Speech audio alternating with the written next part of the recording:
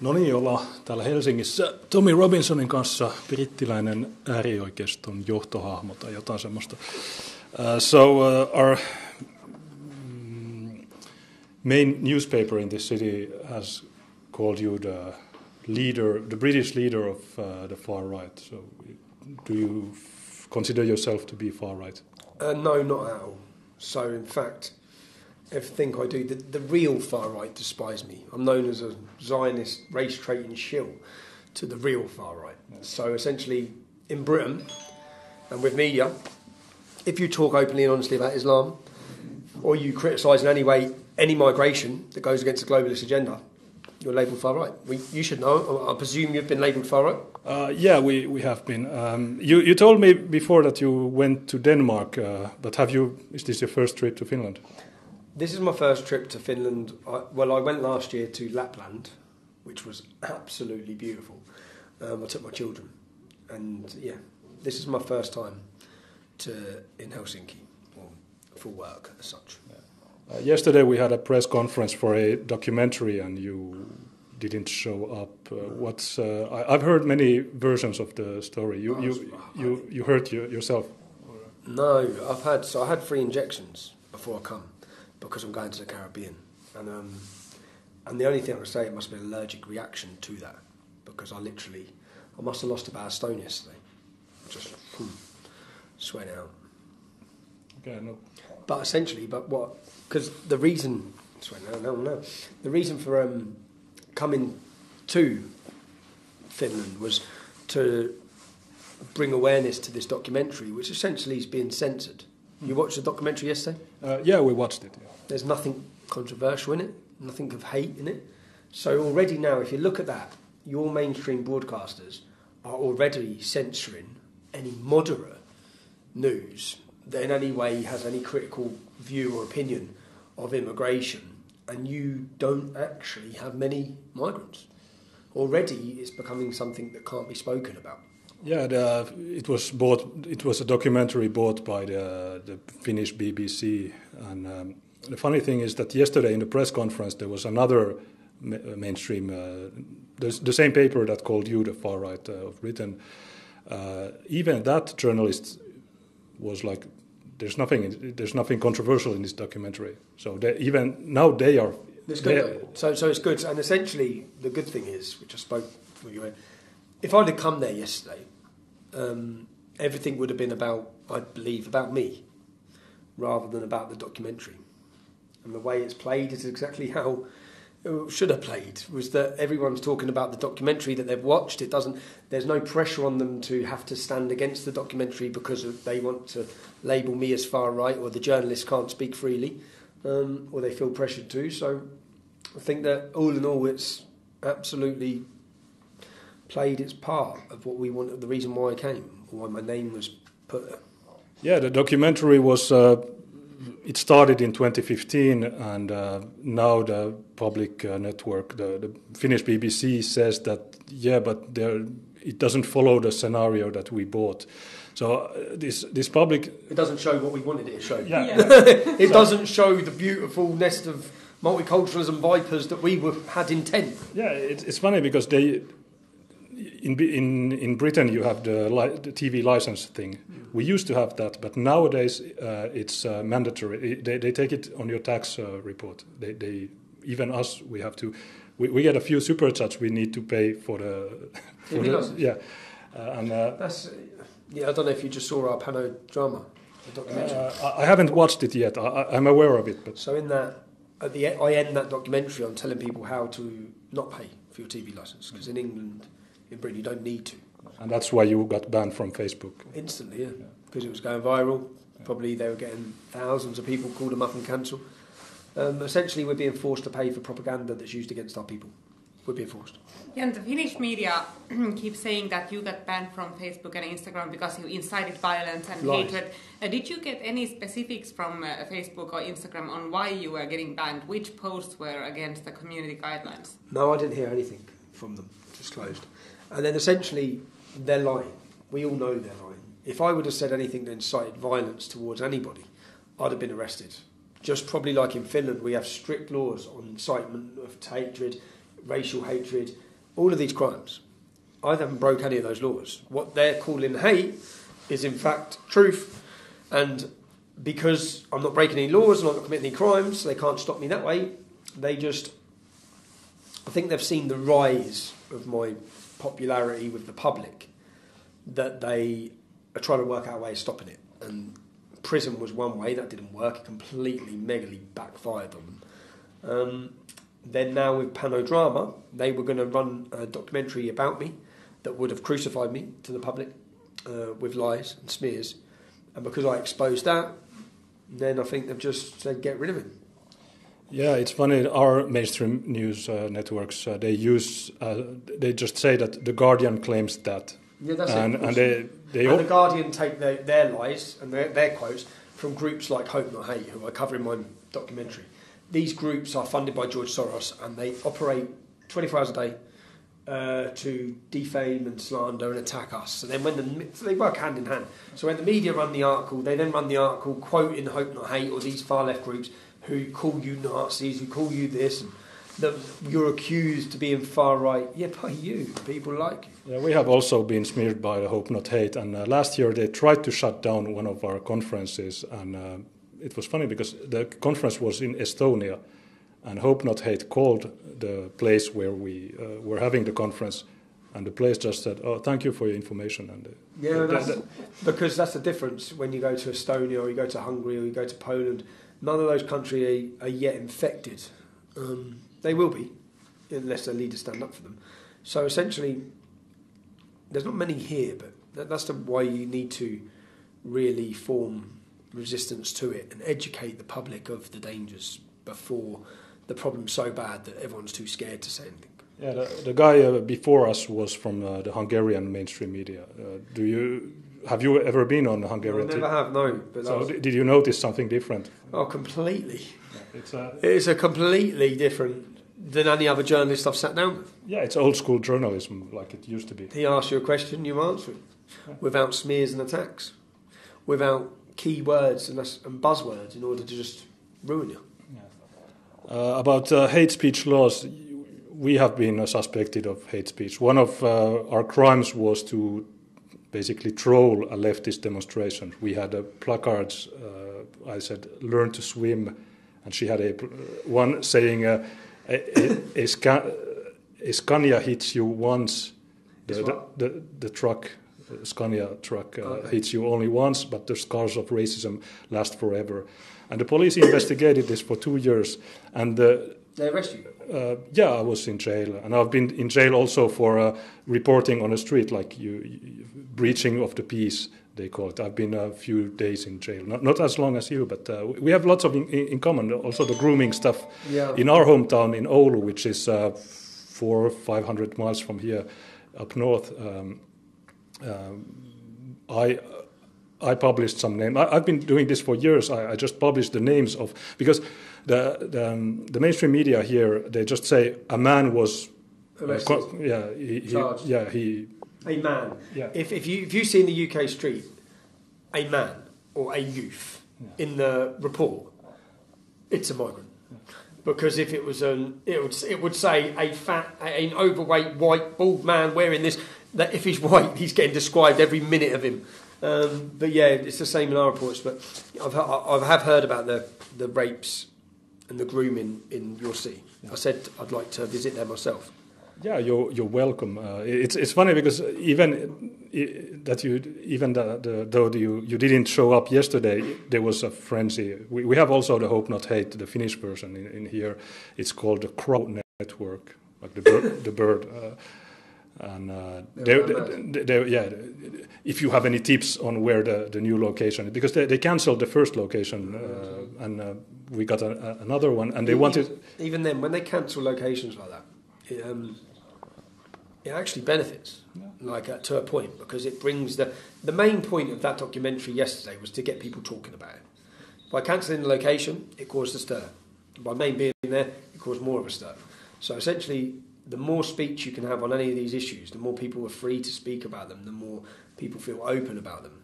And then The document maker said that had you not been invited, nobody would have talked about this. And it just would have been censored.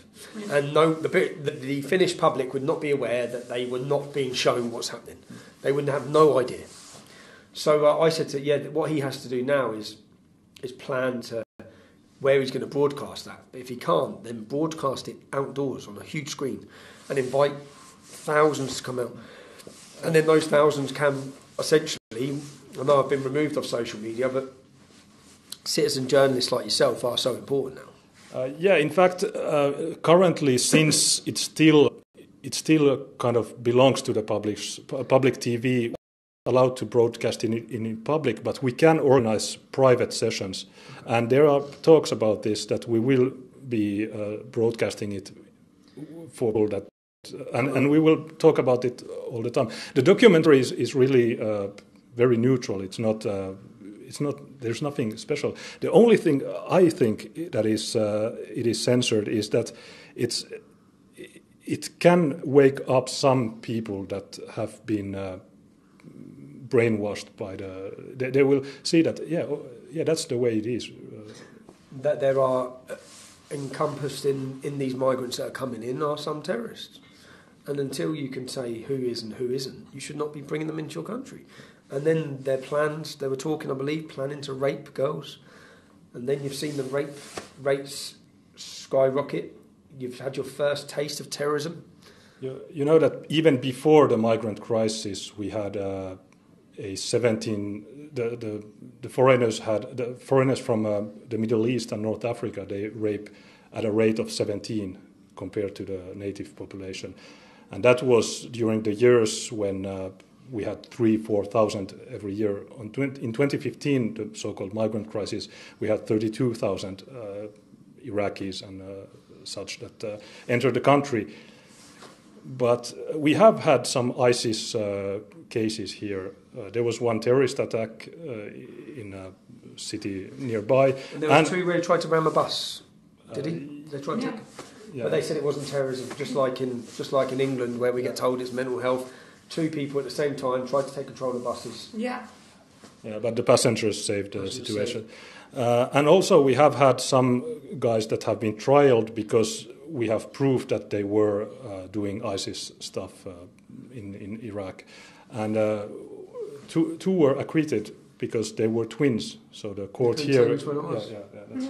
But then even by trying them, that's the point, even by putting them in prison, so in the UK, when you put them in prison, the problem grows because they just convert more people. They have such control in our prison system in Britain. Our prison systems are like ISIS training camps. Yeah, that's the way in France, in Belgium, in many places. Here in Finland, we have a big population, and we also have noticed that even the mainstream media has said that they have noticed the rise of Islam in the prisons, and that's not a mistake. You know, the growing place for Islam when they've obviously started spreading through the prisons, even in America, everywhere. That's not been done without care, thought and planning, because even if you look at Muhammad, when Muhammad went out to the people he converted, first of all, to his thinking, were the criminals, were the thugs. And in prison, you've got the weakest people, the most vulnerable people, people who have been wronged their whole life by society, many of them, never been given a chance. And then they take all that anger and frustration and they give it a cause, and they welcome them into their brotherhood. And it's a powerful formula to mix. And then we have 800 a year, 800 hardened thugs and criminals, and you've got the toughest men in town then converting to Islam. So then it's all, when you go back to the town where they're from, they didn't have a foothold. Islam is in the streets, it's in the gangs. All the gangs now in towns like Birmingham, cities like Birmingham in England, the gangs of the young black men, the Afro-Caribbean gangs, or the drug gangs, they're all now Muslim from the prisons. None of them are born Muslim, but when some of them converted, then slowly they've all converted. And then they have, and really whoever controls the streets controls the town. So you see the crime will be taken over by the Muslim migrants. The crime, the drugs, the prostitution, all of these things they'll be in control of. Yeah, it's lucky that Finland is not yet at that point. Even if you look at Sweden, Sweden is very terrible compared to us because bombings there. Finland opened its border in 1990 when the Soviet Union collapsed. We got some Somalis from the Soviet Union, the elite Somalis that came from the Moscow University. 2,000 Somalis entered the country illegally back then, and that's when the asylum system started in Finland, the asylum industry. And it's crazy that the wall in the Soviet Union, like in Germany, actually protected their country. Yeah. It's like East Germany. You look here and think, well, it's so much better than West Germany because they had the wall. Yeah, if you look at like Chemnitz, you are aware of the city of Chemnitz. Where, Germany. Yeah, they have big demonstrations. Yeah, I've been there. Okay, so yeah, in Eastern Europe, you don't see a lot of these problems that we have because communism has sort of vaccinated them against these ideas. So they are not as gullible for them as we are. But what would you say to these people? Because there are a lot of people in Finland who say that, okay, we can do this differently. We can take in all these migrants without it turning ugly like it has turned everywhere else. What would you say to these people? You can't. It's the same Islam. So it's the same Islam that's causing the problems in Sweden and Britain and France and all of these problems. And it's the same Islam in It's not like all of a sudden they're going to come into your country and Islam's going to change.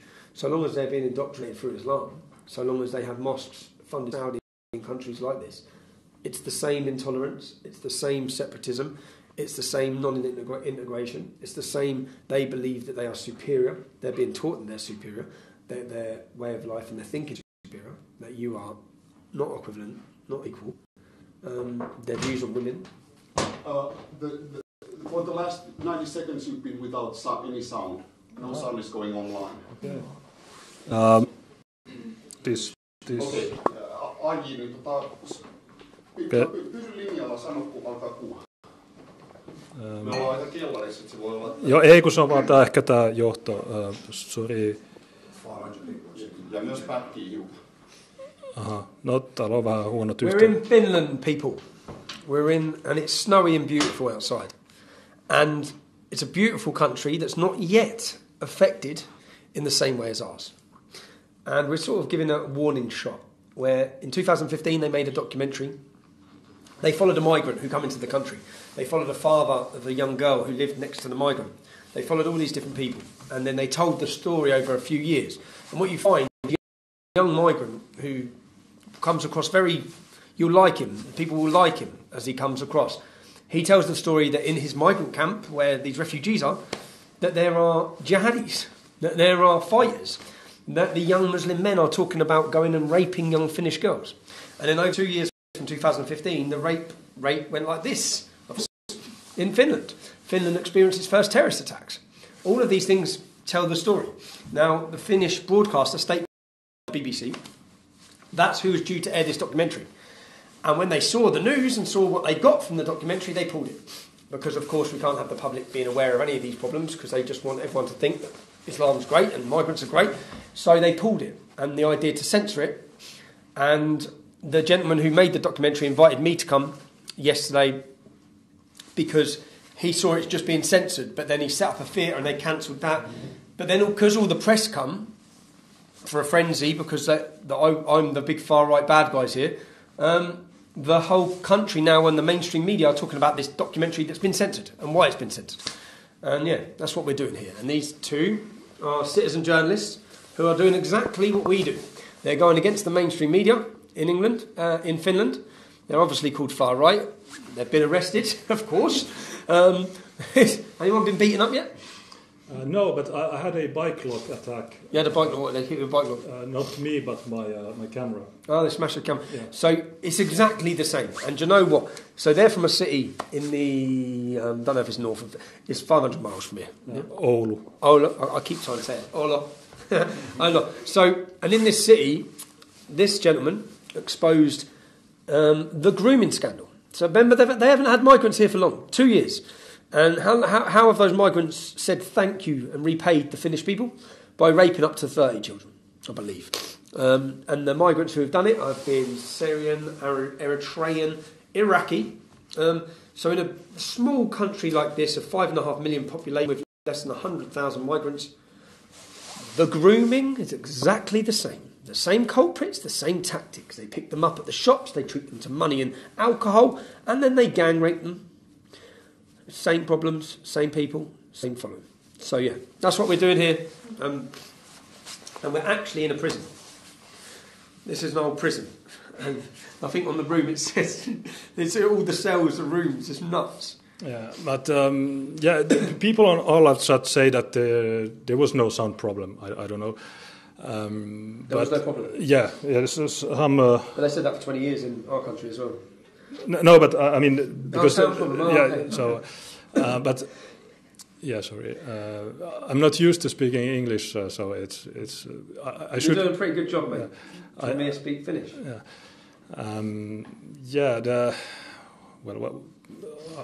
Haluatko sä sanoa jotain?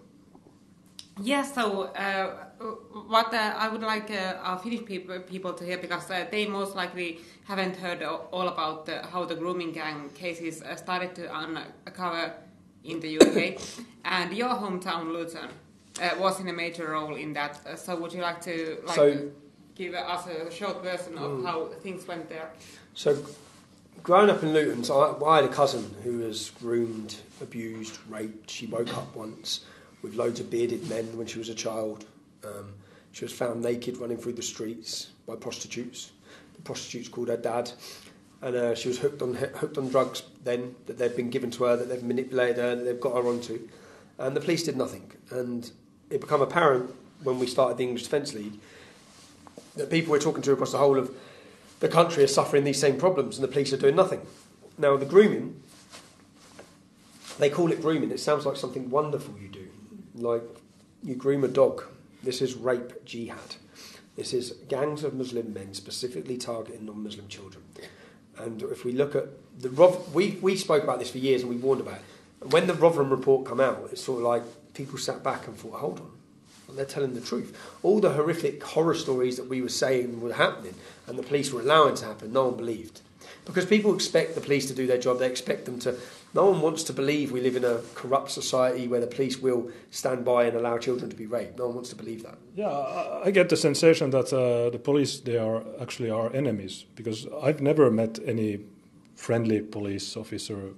They always treat me as, they are friends with the Antifa, but with us they are very, very violent. Yeah, in our country, the hierarchy are like that, but the officers on the street are very supportive of us. But with the rapes, so in the town of Rotherham, so you understand the scale of the problem. Rotherham is about 3% Muslim. That's it, 3%. There are 10,000 Muslim men in Rotherham. There are 2,800 that fit the criteria or the age of men that could be involved in these rapes. That is aged 16 to 60, yeah? 2,800. That 2,800, over 500 are under investigation currently for child rape. That's 20% of the Muslim men in that population are already under investigation. 20%. Now, in the population of 3% Muslim, we have seen 1,400 children as a conservative guesstimate, so a lot more have been raped. In another city called Telford, there's 1% of Telford is Muslim. Yeah? In that city, there's 1,000 children that have been raped by these gangs. Now, I come from Luton, where 35% of the town is Muslim. What do you think it's like there? Now, and when it gets to a certain level where the infiltration of government, of police, of everything, the Muslims are everywhere, then I don't think you'll ever get the truly told what's happening in those towns, because they're so big, they keep it down. Now, I think these two cities in England have been used as scapegoat cities because they've been trying out for ages to get a public inquiry into other cities where there's large percentages, and they keep getting refused. The only time they've done a public inquiry was in a city where there's hardly any, and look what we found. So yeah, essentially, these problems will, and as I just said to those people there, these problems will infest everywhere that they are. I got elected in our city council 2 years ago, and last year they were talking about the integration program of our city, and they actually send these migrants or these asylum seekers to kindergartens and schools in our hometown. And I was As an integration program to meet local people. Oh my God! Yes. They send the migrants from Syria or Afghanistan and Iraq to meet your children. Yeah, and you can see the pictures on Facebook. They are hugging the young girls. Oh, and for God's sake! And one. Oh, it's not funny, but bloody hell! Yeah. One year. I know it's not funny. Here's Mohammed, who 4 weeks ago was running around machine gunning, fighting with ISIS, and here he is now, and here's your kid. 1 year ago, I held a speech during that integration program thing, and I asked them, "Are you crazy? What are you thinking?" But nobody listened to me. And we have also one police officer that has been elected in the city council, and he was like, "It's the best thing that ever happened." They call it two-way integration. Yeah, it's two-way. Their way, and your kids going that way. Yeah, and still now, after these grooming gang rapes that were discovered in our city, they organized in January. They organized a security information thing, and I went there, and my speech was that I started my speech with, I just came from Helsinki, so this city, and in the train, one guy told me that if these migrants rape my daughter, I will kill them. I will not call the police. And I said this in front of the police that was sitting in our city council, in front of everybody. And I said, I urge everybody to do the same, because the police will not help you. And now they are... Is that... Oh, you said you've been nicked, yeah? They are investigating my speech. And it's funny because in February they ended one investigation. Started another. Yeah, and the next day I was interrogated about another incitement or. So, is it incitement, or if you're saying, essentially, if someone raped my daughter, I'd kill him. I'd kill him. Yeah. So I don't understand how men haven't. Yeah, one of the victims in our town committed suicide. She was 14, and the parents, they are angry at me because people could connect her name because people knew it was her that were raped. Yeah. And the parents, they are angry at me. I told them, hey, I haven't raped your daughter. It's those, but you can still have parents that are so brainwashed that they are angry at us. And not at the Muslim, or not the politicians that invited that Muslim. I would be angry at the politicians. Who brought him here? Yeah. Who brought this man from Syria to rape my daughter? Who brought this man? Yeah. Mate. So I'd like to come to your city. Yeah, you're welcome. Okay, so thank you so much for your time, Tommy. Yeah. This has been very fun to come to you. Okay, with the serious topics we have been discussing.